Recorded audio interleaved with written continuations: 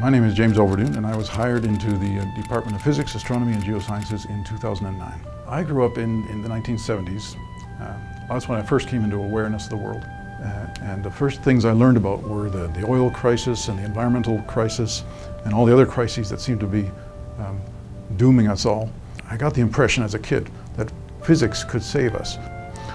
Now that I'm a physicist, I still think physics might hold the solution to these problems.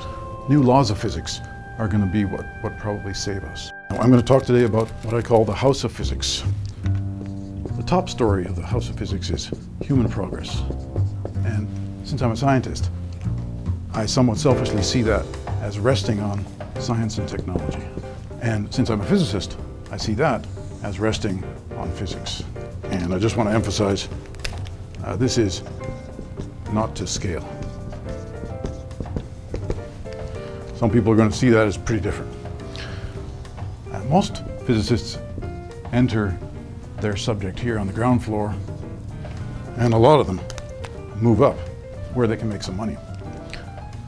Some of us descend down to the basement of physics, where is located physics' dirty little secret.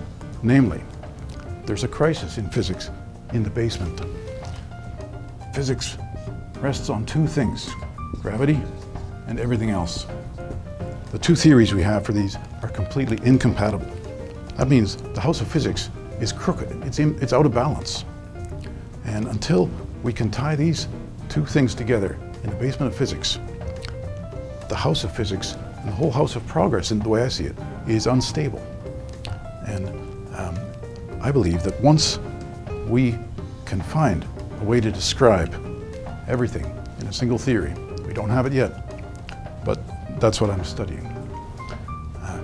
Only then can we keep this tower steady so that we can keep building upwards.